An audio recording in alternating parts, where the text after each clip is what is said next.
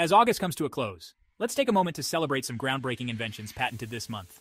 From the first electric traffic light that transformed our streets to the first jet flight that revolutionized aviation, August has been a hotbed for innovation. Get ready to dive into history and discover how these inventions have shaped our world. Hit that subscribe button for more tech-tastic content. On August 5th, 1914, a design based on James Hogue's creation debuted in Cleveland. The drivers on East 105th Street and Euclid Avenue in Cleveland were first treated to one of the most exciting traffic innovations of the time, an electric traffic light. Installed by the American Traffic Signal Company, the technological innovation let booth attendants control the red and green lights at each corner of the intersection. A buzzer would go off before the color switch to warn everyone of a signal change. When the light was red, the sign would say, "Stop." When green, it read, "Proceed." Approved. In 1918, James Hogue's creation was the first electric traffic signal to be patented. As for the yellow light, which we all take for granted, it did not appear until Detroit police officer William Potts came up with the idea in 1920. On August 8, 1899, Albert T. Marshall received the first patent for a refrigerator. His design featured an automatic motor cutoff and a mechanism to regulate the water used to cool the refrigerant. Over the following 25 years, Albert Marshall continued to innovate, filing additional patents. These patents were assigned to the Automatic Refrigeration Company, which launched its first household refrigerators in 1914. By 1918, they had introduced a refrigerator with automatic control, eventually becoming the Kelvinator Corporation. Notably, American inventor Oliver Evans laid the groundwork, followed by significant contributions from Jacob Perkins in 1834 and John Gorrie in 1844. Refrigerator revolutionized food distribution as refrigeration allowed perishable food to travel longer distances. On August 9th, 1898, Rudolf Diesel was awarded a patent for an internal combustion engine, which later bore his name, the diesel engine. Rudolf Diesel created a highly effective engine that could operate with a variety of fuels, particularly those less refined than gasoline. His concept was built around using high compression to ignite the fuel, which not only boosted performance but also made the engine more robust and adaptable. Diesel engines are celebrated for their exceptional thermal proficiency, meaning they convert a greater portion of fuel into work compared to gasoline engines. This proficiency is especially valuable in heavy-duty roles like trucks, buses, ships and industrial equipment, where power and fuel economy are essential. Diesel's engines swiftly demonstrated its value, leading to broad adoption across various sectors, from automobiles to marine engines, and paving the way for contemporary diesel technology. Today, diesel's name is synonymous with strength and proficiency. Follow for more fascinating history bites. On August 11, 1903, a Japanese chemist, Satoru Kato, who lived in Chicago, received the first U.S. patent for instant coffee. Instant coffee, also known as soluble coffee and coffee powder, is a drink derived from brewed coffee beans. It was the first successful method of creating a stable, soluble coffee powder. Water-soluble instant coffees first saw the light of a cup in Britain in 1771, but the product had a short shelf life and went rancid fast, so the process had a short historical life and went away fast. Satoru Kato was the Japanese inventor of soluble tea. A U.S. coffee importer and a coffee roaster asked him to apply his dehydration method to coffee. With the help of an American chemist, Kato worked out the details. The Kato Coffee Company distributed free samples of the coffee-like product later that year at the Manufacturers Building of the Pan American Exposition in Buffalo, New York. On August 15, 1977, the Big Ear radio telescope in Ohio picked up something extraordinary, a 72-second signal so strong, astronomer Jerry Amon circled it and wrote "Wow" next to it. And just like that, the mystery began. This signal came from the constellation Sagittarius. A big deal for the SETI project, searching for signs of other civilizations. But here's the kicker. The signal was never heard again. Poof, gone.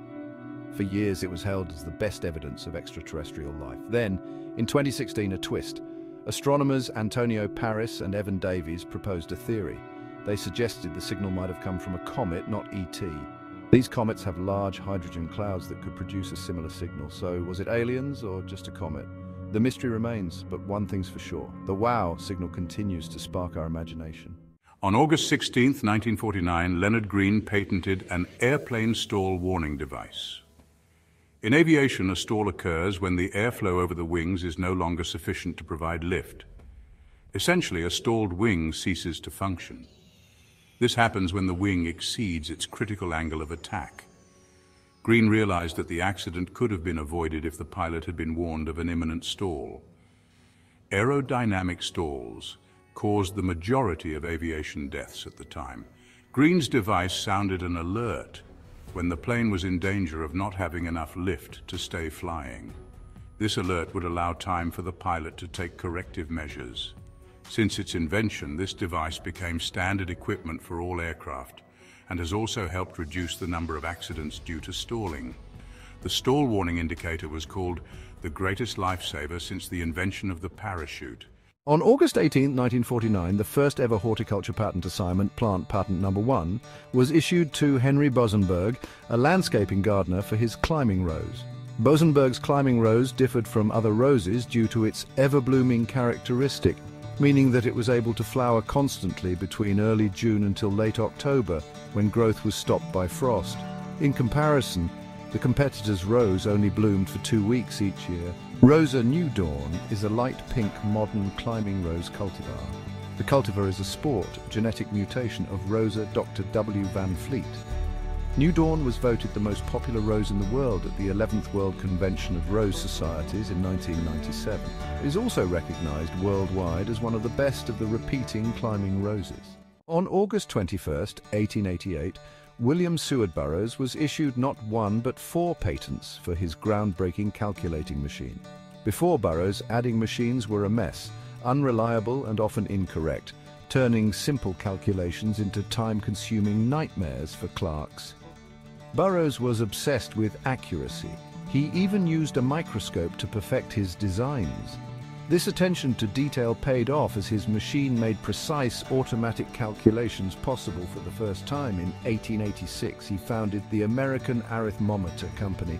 Over the years, it evolved, becoming the Burroughs Adding Machine Company in 1904. And in 1986, it merged with Sperry Corporation to form Unisys, a name you might recognize today. From hand-cranked machines to digital calculators, it all started here.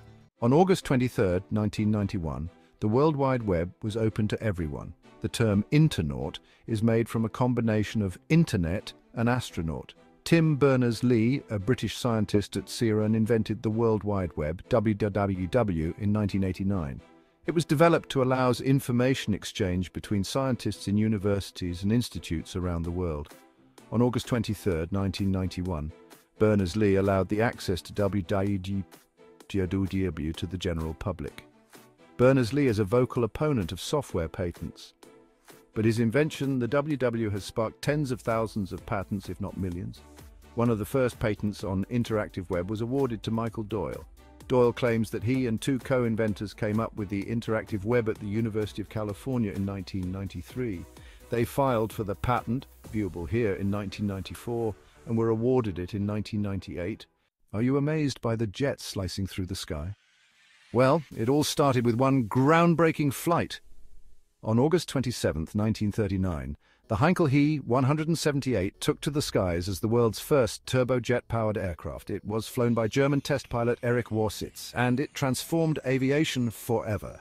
Behind this marvel were 2 brilliant minds, Dr. Hans von Ohain and Sir Frank Whittle.